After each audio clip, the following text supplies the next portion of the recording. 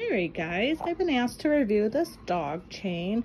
I took the chance to snag this because I do have a large breed dog. I have a heavy, he's about 110 pound Mastiff Rottweiler mix.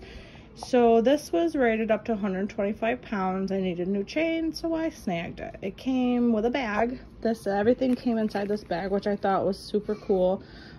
So if you're traveling and you need to move the chain around a lot, like if you're camping, that is perfect. I love how heavy this chain is. Very, very heavy. I wish you guys had weight in the picture so you could understand how heavy this is.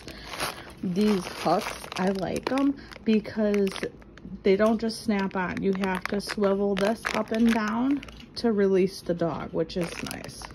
Sometimes your dogs figure out that if they roll, the snaps come right off their collar, so that's nice to know that. And it came with this anchor. This seems pretty heavy duty. I don't think Hank is gonna bend it. The only thing I'm worried about is him yanking it out of the ground. But the how-to video or the how-to instruction says to put this straight into the ground to keep them from pulling it out.